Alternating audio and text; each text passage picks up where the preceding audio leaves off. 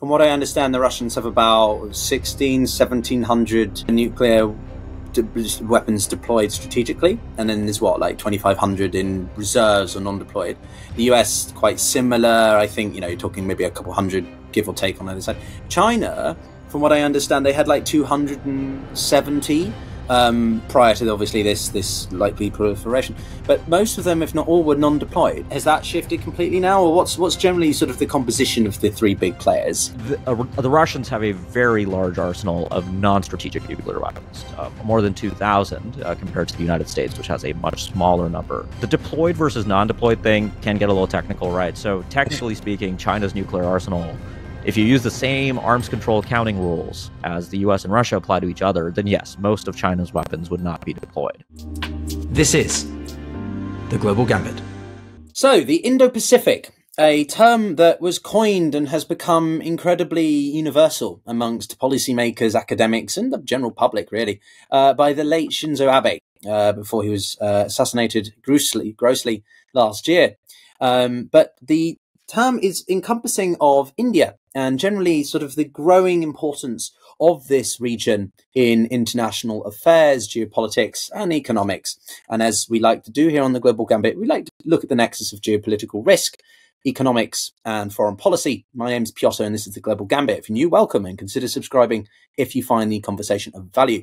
My guest today is, well, there's no way other than I would say he's possibly my favorite commentator, one of my favorites, certainly up there, top three, Ankit Panda. He is a well-known name in the areas of podcasting himself, being the head of the Diplomats podcast, Asian Geopolitics, and just generally an expert in nuclear policy as well. He is the Stanton Senior Fellow at the Carnegie Endowment of International Peace, or for International Peace, and is generally an expert on the Asia-Pacific, and has written many extensive things about Kim Jong-un, and also the bomb and survival deterrence in North Korea in 2020. So there's a lot here to unpack, and the conversation is going to go largely about nuclear policy and doctrine, but also sort of touching upon in the context of the Indo-Pacific. Ankit, it's a pleasure to have you on the show.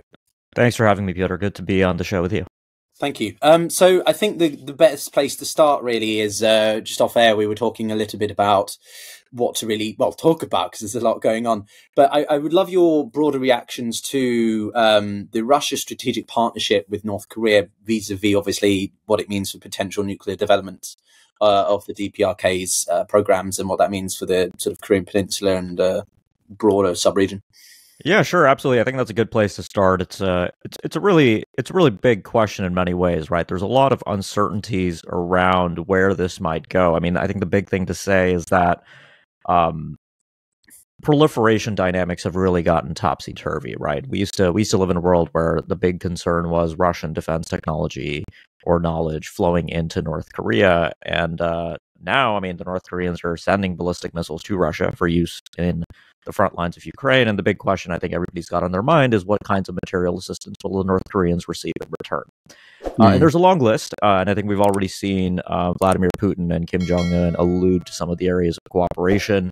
When they met in person last year in 2023, Kim Jong-un traveled to Vladivostok. This was his first trip overseas since North Korea locked itself down during the pandemic, right? It was notable that Kim went to Russia instead of China first, given that Xi Jinping in 2018 had actually indicated to Kim that he wanted to be North Korea's primary partner. But in any case, the prospect here is that this is going to increase, I think, North Korea's general confidence in its ability to continue military modernization. Russia, I think, has really shed any previous reluctance to engage with North Korea as a normal country. I think we now have a full-scale strategic partnership between the two countries, codified in the treaty that Putin and Kim agreed to earlier this year. That treaty is being submitted to the various legal processes in Russia and North Korea. Obviously, in North Korea, it's essentially a rubber stamp process, as it is in North Korea, as it is in Russia, sorry. But I think the possibilities here are quite concerning, right? I don't tend to think that the Russians are going to, for instance, give the North Koreans nuclear warhead design information or some of the really, really concerning stuff. But I mean, there's a lot that they can do that can still complicate life for the U.S. and South Korea, right? One example, I think, is air defenses. North Korea has fairly obsolete air defense capabilities. And if they were able to improve those with assistance from Russia, that would significantly complicate military planning for the US and ROK. But No. I think this is a very significant geopolitical change, and I think should affect how the U.S. thinks about policy priorities on the Korean Peninsula and dealing with North Korea more generally. Indeed. And on the flip side to that, obviously, I think one of the most notable achievements of the Biden administration has been the sort of, I don't know if restoration is too strong a word, but some degree of rapprochement between Japan and South Korea, right? That trilateral summit that they've had, and generally the two are communicating more because of this deepening of the sort of autocratic axis and what North Korea has been doing, respectively.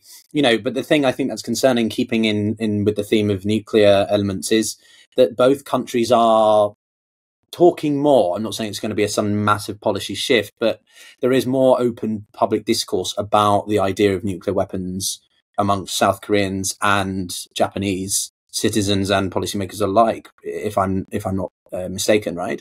What are you feeling about that? And how? Yeah, so I think the dynamic you're describing is certainly an accurate one. I mean, I would say there's a difference between Japan and South Korea in terms of public opinion around nuclear matters. Japan, of course, famously has a nuclear allergy that does manifest in public opinion.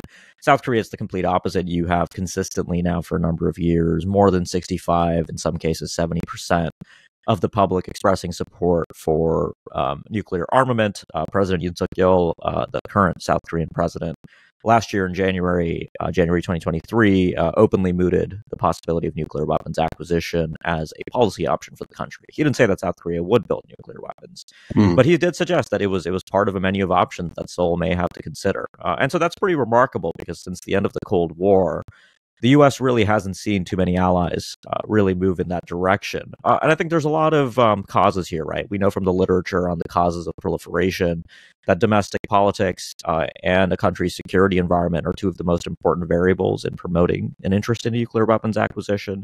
And I think from that vantage point, it's really not surprising that we see this interest in South Korea, right? They have a neighbor to the north that has nuclear weapons, has a very low threshold for using those nuclear weapons, regularly relies on nuclear threats and signaling, and is now building tactical nuclear weapons. And so that has severely, I think, degraded South Korea's perception of its own security environment.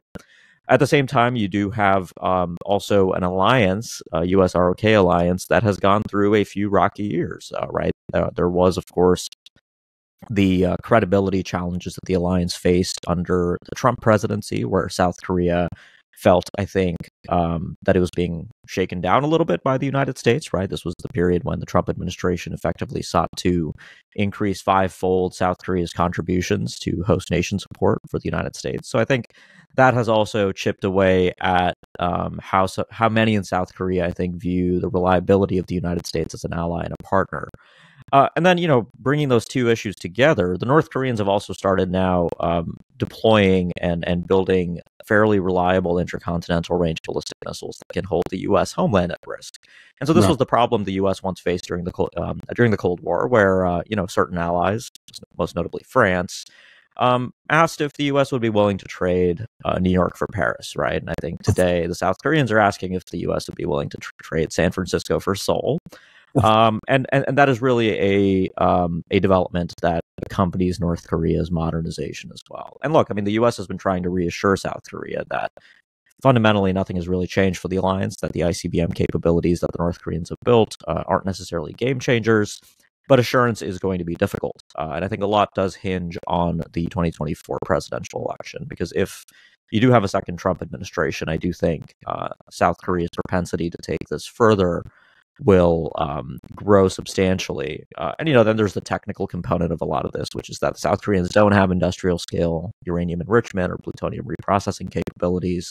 So in terms of building the bomb, they do have a ways to go, but they do have a tremendous level of scientific and technical expertise in the area of nuclear science. Japan's a different story, right? You have that public allergy, but you do have elites who see nuclear weapons as potentially important capabilities. And Japan's, of course, sitting on quite a bit of plutonium, unlike South Korea. It's the only non-nuclear weapon state to reprocess plutonium. Oh, interesting. Okay, I wasn't aware of that detail. But, I mean, we've got, at the moment, I think we've got the 12th summit between Japan and South Korea's presidents at the moment, Prime Minister President. I mean, Kishida is on his way out. I think he's stepping down later this month, I believe. So what do you expect? The Conservatives, I believe, in Japan have been the dominant party. I'm not too deeply engrossed in Japan's domestic politics, but I try to follow it on your podcast as much as I can. What could we see shifting, if anything, in the discourse with a new leader in Japan, or is it more of a formality than anything? Yeah, so just to retrace for your listeners a little bit, Japan-South Korea relations were in a really bad place just a couple of years ago. This was when South Korea was led by a progressive government. Progressives generally in South Korea have been rather critical of Japan, view Japan as being insufficiently remorseful for atrocities committed against South Korea during the Second World War.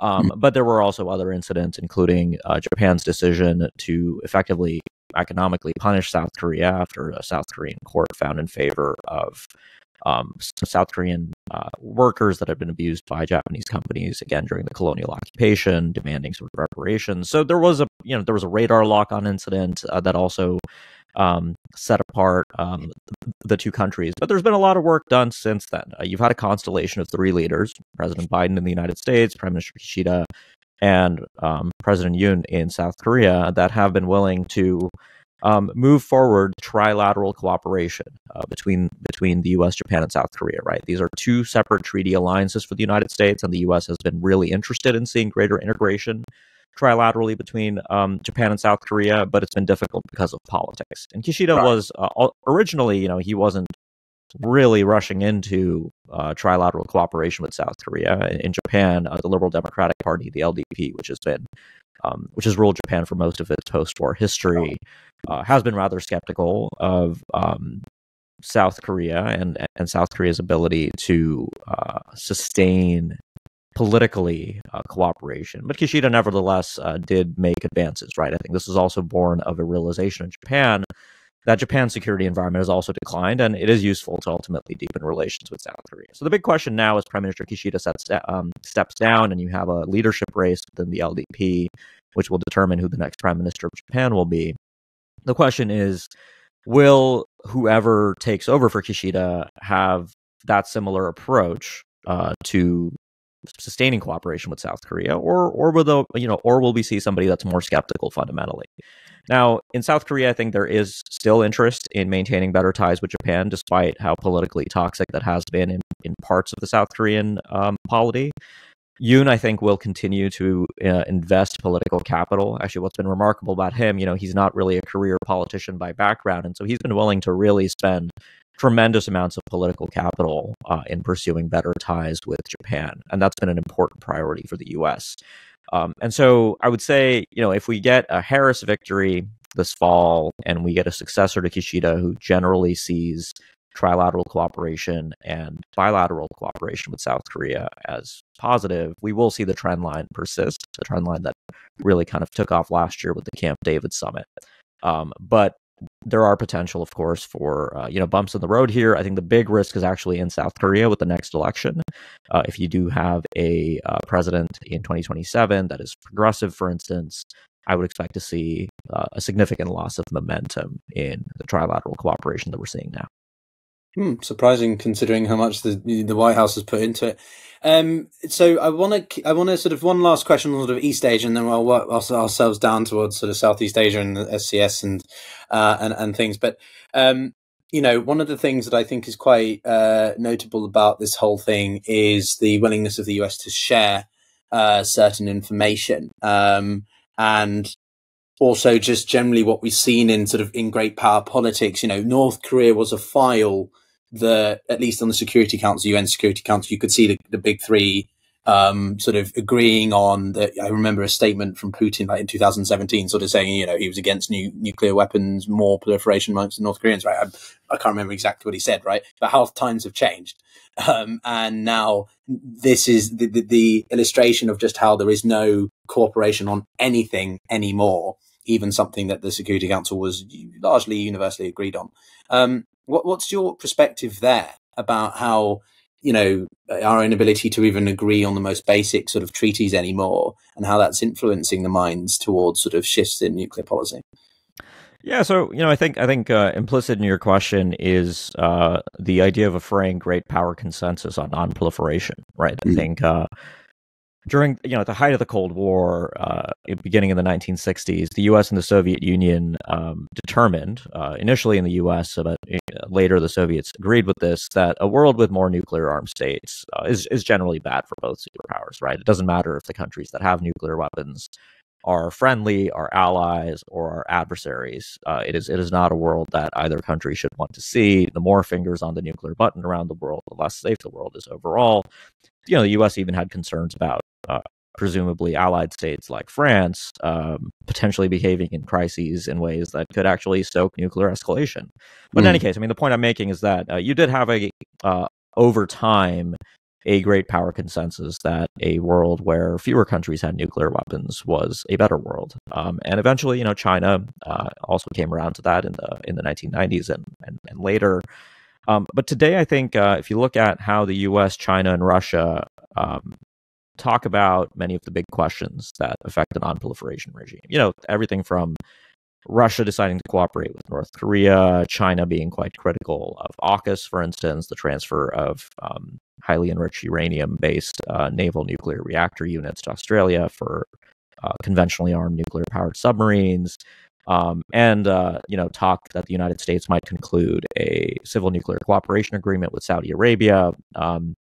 You are sort of heading into territory where I think the sense is that the great powers, as they pursue their grand strategies, are unwilling to really place non-proliferation at the top of their national priorities, right? And so this is going to affect how the Security Council, the IAEA, the Non-Proliferation Treaty review process tend to play out. And I think that has broader effects on the global nuclear order. I'm not necessarily saying that the great powers are going to promote proliferation, but there is a sense that non-proliferation, at least, is no longer a key priority. But also the world is changing, right? I mean, North Korea, in my view, for the United States at least, it's not really primarily a non-proliferation problem anymore, right? This is a country that has nuclear weapons. They have delivery systems. So the recommendation that I've made repeatedly over a number of years now is that the U.S. needs to reconceptualize this problem. And the first principle that should guide U.S. policy towards North Korea is not disarming North Korea of nuclear weapons necessarily, because that's not realistic in the short term, but it's about reducing risks and managing risks, like treating North Korea more like we treat Russia and China as nuclear adversaries, right? It's not a great power, but the taxonomy there, I think, has changed. But the big problem I really do think is Russia, right? I think Russia in many ways has started to behave like a rogue great power, right? They do have ultimately the status of a great power still in international politics, as much as the United States might like to pretend otherwise. The Russians have nuclear technology. They have massive enrichment capacity. They have a robust defense industrial complex. And so if they do decide to cooperate with countries like Iran, like North Korea, and turn the other cheek, and even shelter countries like Iran and North Korea at the UN Security Council, where they do ultimately still wield a veto, that is going to bear, that is going to have ripple effects on the broader global nuclear order, I think. Well, I think it's quite interesting you say that, because I was literally about to sort of put to you the idea that obviously some in the, my 5 years in Washington, there would be plenty of people who would say, well, after Putin's invasion, Russia is no longer a great power because of their inability to exercise, effectively kinetic warfare against a much smaller foe. And that the only thing that makes them quote unquote a great power is because of their nuclear arsenal. But I think some of your counterpoints are quite pertinent. I'm quite interested, though, for your perspective about the sort of sharing of information when it comes to nuclear capability. Mainly, I'm thinking AUKUS, right? This was the only time that the Americans and the British have been willing to share that kind of information to the Australians, who are one of the closest allies you can think of. And yet you've got South Korea, Japan, who are talking about this, and as we've discussed already. So, in your mind, if there is going to be a normalization towards sort of new nuclear policy, is it going to be a case of that we should share this kind of information to sort of preemptively do that, or as a precaution? Or I don't know if my question makes sense, but this is obviously, is it better to just give that information to allies as a sort of deterrence approach? Because they're going to want to develop it on their own capabilities, or what's the best approach there? Well, so AUKUS is interesting, right? Because it's a defense industrial partnership. It's not a trilateral alliance per se, even though the U.S. does have a treaty commitment to Australia and a treaty commitment to the U.K. The U.S. and the U.K. have a mutual defense agreement that includes really exceptional forms of information sharing, and AUKUS doesn't actually do that, right? The Australians don't get to look at the isotopic composition of the highly enriched uranium nuclear fuel within the sealed reactor units that are going to be delivered. The real purpose of AUKUS, at least Pillar 1 of AUKUS, which is the submarine piece, is to enable this capability for the Australians and to do what it takes to make sure that the submarines can be delivered. The UK will be building SSN AUKUS with the Australians, and the US will be transferring Virginia-class American nuclear-propelled submarines to the Australians as an initial step. But what AUKUS has done, though, I think it has sort of cut back against commitments made by the US and the UK, including in the context of the G7, to minimize the use of highly enriched uranium around the world. Right, this is part of broader nuclear security efforts to promote non-proliferation by de-emphasizing the use of HEU. But now literal truckloads of HEU will be making their way to Australia to enable these submarines. So that has gotten some criticism, right? I think technically speaking, I do find much of the Chinese critique of AUKUS to be somewhat besides the point, right? I think the concern that we've heard from China in various forums is that AUKUS undercuts Australia's non-proliferation commitments because it will make the possibility of Australia building nuclear weapons more likely. And I just don't think that that's true, right? Australia does not have they won't be enriching in connection with AUKUS. They're not going to have the ability to extract that fuel, right? You'd have to essentially destroy the submarines. You'd have to take the irradiated fuel out, reprocess it. So, I mean, it's not something where the Australians can really just pull this stuff out and build nuclear weapons if they needed to. But it does raise some of those questions. And then on information sharing, the other kind of information sharing the U.S. has been really big on in the Indo-Pacific, mostly with South Korea now, where the U.S. set up a nuclear consultative group last year, is talking to allies more about U.S. nuclear capabilities, right? And that's about the kinds of nuclear weapons the U.S. has, U.S. nuclear capability doctrine. The South Koreans have wanted reassurances that the U.S. would be willing to respond with nuclear weapons if North Korea used nuclear weapons. And the U.S. hasn't been able to give that as a blanket assurance. And there's reasons for that we can get into. Mostly has to do with the law of armed conflict and the fact that only the president of the United States can make the decision to use nuclear weapons. But the broader approach on information sharing, I think, has been fairly useful. The South Koreans, I think, have found the nuclear consultative group process to be reassuring in the broader sense, even though it hasn't completely solved the assurance problems for the alliance, right? Assurance is almost, it's a never-ending project. It's a garden that must be tended essentially forever because allies never feel fully secure despite what the U.S. does. But I think those are increasingly going to be a big component of how the U.S. Talks to allies in this part of the world. And so, a little bit of a different issue between AUKUS and the nuclear consultative group there. No, certainly. And we've sort of started off, as I said, in East Asia, and we've gone down to Australasia, and now we're coming back into the SCS. But obviously the elephant in the room being China. AUKUS is, it's nothing to do with China. Neither is the Quad, clearly. But one of the things I'm very curious for your perspective on is this increasingly I think most people would agree is a departure from Beijing of minimal deterrence. Because for the much of its, should we say, status as a nuclear power, China's followed this approach, this strategy. But we've seen those satellite imagery of the silos. Of course, that doesn't mean that they've literally got the new stockpiles or more stockpiles. But the point is that it does look like China is taking more of a shift away from minimal deterrence. Is that just generally reflective of the world that we're in now? Is there a longer term feeling that they need it because if they want to be really considered a true superpower to rival that in the United States? What's going on in the psyche in Beijing?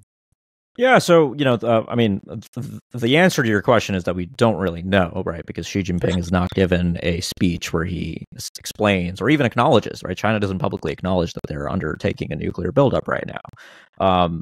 The U.S. Department of Defense thinks that China will have 1,000 warheads by 2030, maybe 1,500 by 2035 if current production patterns keep up.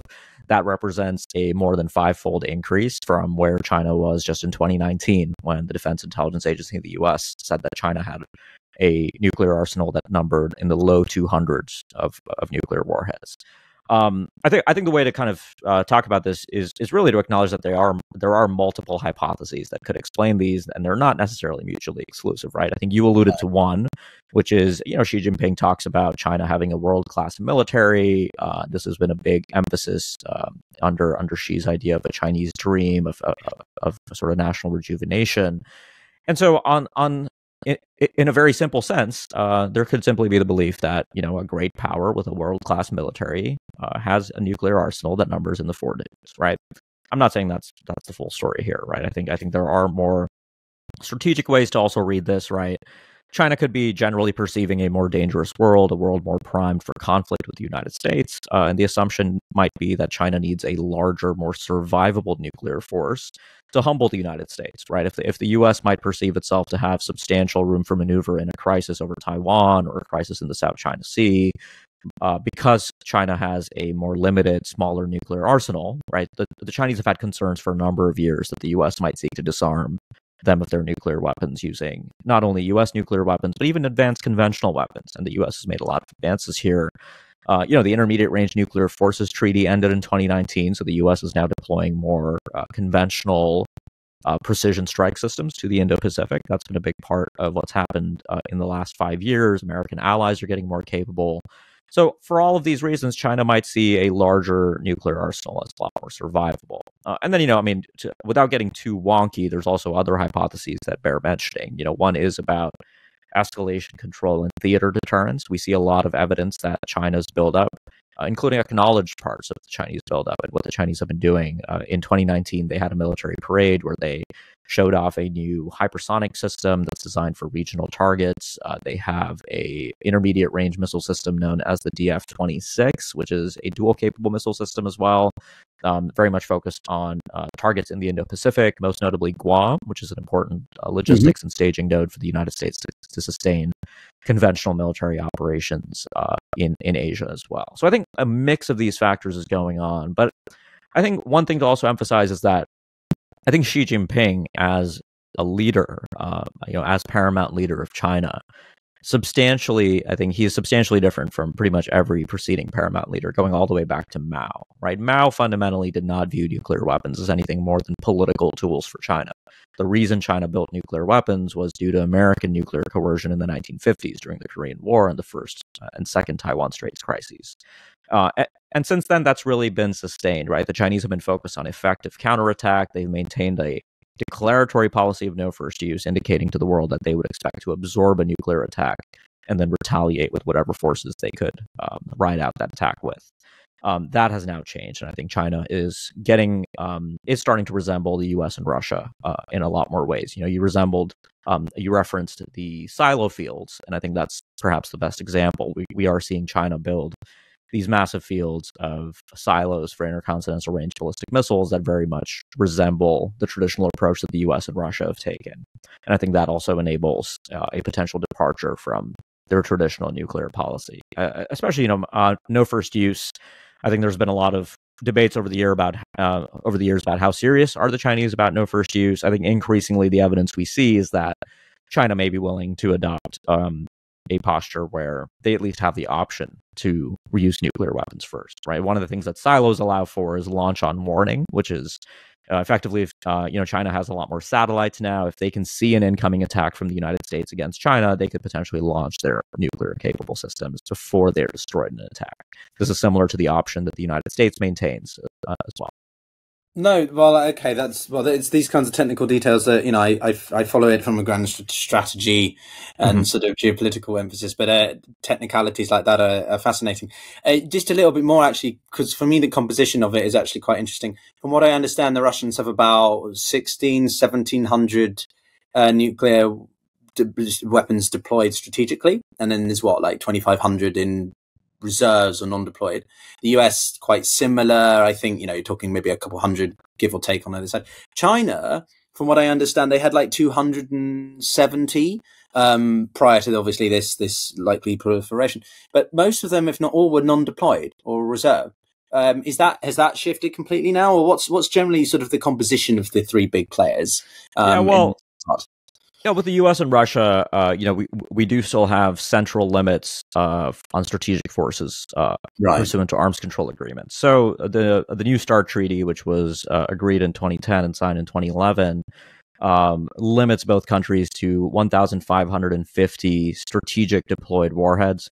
Without getting too technical, there's a weird quirk in the treaty about how bomber-based weapons are counted, regardless of the number of actual bombs or missiles that go on a bomber. Each bomber counts as one warhead. And so the numbers, practically speaking, for strategic forces are in the high 1,000s for both Russia and the United States, with a little bit of a difference depending on how you count the bombers, but 1,550 according to the treaty counting rules. Right. The Russians have a very large arsenal of non-strategic nuclear weapons, more than 2,000 compared to the United States, which has a much smaller number. The Russians rely on those weapons a lot more, although they don't deploy them in kind of a forward deployed mode like they might have done during the Cold War. They keep these weapons in central storage.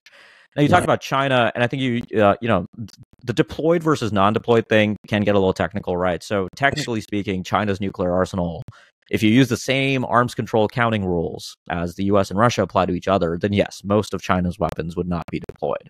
One of the ways in which China used to make its no first use policy credible to the outside world was that they would actually demonstrate through exercises that they would often televise that their warheads and their delivery systems were demated, right? So in a crisis, they would have to move the warheads onto the missiles so they could use them. And, that does help make no first use more credible. Because the U.S., we have ICBMs and silos with warheads 24/7, ready to be released on fairly short notice if the president does decide that that is necessary. China does not do that. But now, as I described, China's forces are changing. So as they move towards deploying these large-scale silo fields, and China has had silos before, but they had a fairly small arsenal of largely liquid-fueled silo-based missiles. And now they're deploying solid propellant missiles. These are, without getting, again, too technical, these missiles can be launched without necessarily being fueled in a crisis. And so that does increase the availability of nuclear weapons for prompt use by China in a crisis. So all of these changes are happening. But, there is still a difference because China, even if it builds up to 1,500, is going to still be a little bit short of where the U.S. and Russia are, right? So the term that gets used in the jargon of the nuclear policy field is whether or not China is a nuclear peer. I think near peer is where China is going. It is not a peer today. China has about 500 nuclear warheads as of the last unclassified Department of Defense estimate. But this is changing. And then the big question is, our New START, that arms control agreement I described, that agreement expires in February 2026. Putin actually suspended the agreement last year, and the U.S. had since rolled back some of the transparency measures that the agreement accounts for. But both the U.S. and Russia have pledged to observe the central limits, that 1,550 number, until February 2026. What happens after that, I think, is a really big question, right? Will the U.S. choose to build up its nuclear arsenal? We have non-deployed warheads that could be uploaded on submarines, on ICBMs. That is where we start getting into the territory of a new arms race, an arms race that many, I think, in Washington would argue China and Russia have already entered. And now the question is, what will the U.S. do about this? Curious if we won. I'm always a little bit skeptical of this whole idea of Cold War 2.0, mainly because China's not the Soviet Union economically. And I find the comparison a little bit overstretched. But if we are entering a sort of new arms race, then maybe it's more pertinent. But I've got two more questions. Penultimate one being, you've sort of alluded to it, which is the communications element in this. Obviously, the balloon last year was bizarre, aside from many other words I can use to describe it. But something that became quite apparent is the lack of crisis communications between Beijing and DC. And what there was a very good piece in the Financial Times about sort of these secret strategic meetings that Sullivan, the national security advisor, has been taking to Beijing, a meeting with Wang Yi and similar, to try to sort of as preliminary to Biden and Xi meeting or Blinken and whoever meeting. What's the situation there in the context of nuclear policy? Do Beijing and DC have as comprehensive do they have the red telephone, to put it in simpler terms for listeners, or things getting worse? No, so they don't, right? And I think this has been a big focus for the Biden administration that has adopted the language of responsible competition with China, indicating that the two countries are in a systemic competition, but they have a certain responsibility as nuclear armed states to put guardrails essentially on that. That is literally the term that Jake Sullivan and many in the Biden administration have used. China doesn't really love that framing, right? Because I think the guardrails approach for China is a moral hazard issue. Essentially, they see that the U.S. wants guardrails, or the U.S. wants communication measures, so the U.S. can, continue doing freedom of navigation operations, flying near China's airspace, without necessarily perceiving greater risk. And I think for China, it's this idea that, if you wear a seatbelt, you're going to drive less responsibly necessarily, right? And so I think they take a similar approach to fairly, turning a cold shoulder when the U.S. advocates for better crisis communications. And that also extends to calls by the Biden administration for China to explore arms control talks with the United States. There is an interest there. China perceives itself to be inferior to the United States with its nuclear forces, and so it values opacity as a means of enhancing its survivability for its nuclear forces. They're not wrong about that, right? I mean, the data, of course, shows that China does have a smaller, less survivable nuclear force than the U.S. But over time, given the probability of conventional war between the two countries growing, this is going to be, I think, an urgent priority for the two sides to at least figure out crisis communications. And I think, what the balloon incident and some other incidents show us is that China is actually primed to not pick up the phone when times are difficult. And I think that may have to do a lot with bureaucratic quirks in terms of how the Chinese system works. There isn't really a culture of allowing lower level parts of the bureaucracy or even the military, the Southern Theater Command, the PLA, or the Eastern Theater Command aren't going to be freelancing in military crisis communications with their American counterparts without necessarily getting high level political guidance. That may have to go all the way up to the Central Military Commission, given how centralized things have become under Xi Jinping's leadership in particular. So I think this is going to be an issue that the next administration will inherit in the United States, trying to get China more interested in talking and at least keeping channels open, if not moving towards more formal arms control. Okay, and the last question I have for you is, you wrote a rather interesting piece, or there was a piece you were involved with, about is India ready to launch? I think this was in April of this year. And obviously I started off this podcast, so we're coming full circle, about the Indo-Pacific element in this. But I want to tag on also Taiwan, because I don't think any conversation about China without referencing Taiwan at all would be do justice. But basically, these two entities, India obviously is part of the Quad. It's something that I think the US is increasingly betting on as being a critical partner in any kind of scenario in this part of the world. What's their general situation when it comes to, what's their nuclear strategy, basically? But the second prong to that is, where do nukes come in with Taiwan? There's been rumblings that maybe some will be put in Taiwan, or Taiwan wants some. I know they're not really connected, but I'd be curious for your quick takes on both of those factors. Yeah, so let's start with Taiwan, right? I mean, the Taiwanese had a nuclear program after the alliance with the United States ended after normalization. The U.S. put that program back in the box, right? So Taiwan is not, they're not going to have nuclear weapons anytime soon. But the main role is that the main role of nuclear weapons is really in high intensity conventional warfighting between China and the U.S., where the possibility of nuclear escalation will linger. And so for a long time, a lot of war games in D.C. would effectively leave out nuclear weapons from a U.S.-China scenario over Taiwan when, we tried to game out how well the U.S. conventional military would fare. But I think those days are over, right? I think the U.S. and China are going to be, if they are ever implicated in a conflict or serious crisis, there will be a nuclear shadow over that. And I think that's just undeniable. And increasingly, a lot of my work has focused on thinking through the ways in which high-intensity conventional operations by the United States, by Japan, by Australia, by allied countries against China could actually create the conditions for nuclear escalation. That's a very, very important set of questions that I think we just haven't thought enough about. Right. And then India, I mean, the U.S. has made this bet on India now for really more than 20 years. And I think, you could fairly make the case that bet has not necessarily paid off in quite the way that the U.S. might have hoped, right? Is India a maritime power or a fundamentally land-oriented power? I think in Washington, there's been this aspiration that the Indo-Pacific, which is very much a maritime concept, requires an India that is willing to treat the maritime commons of the Indian Ocean as its primary strategic consideration. But that's not what you get if you go to New Delhi, right? I mean, India is still fundamentally oriented towards its northern land borders with Pakistan and China. The bulk of Indian defense spending is on the Army and the Air Force to maintain deterrence of China and Pakistan. India's actually adapted its conventional posture to focus more on China and less on Pakistan since 2020, when India and China had a major clash. The Indians also don't make any assurances about assisting the United States. I mean, they're not a partner in really that deepest way. They are a major defense partner of the United States, so they're increasingly able to access defense technology cooperation with the U.S. Closer to the level of an ally than otherwise.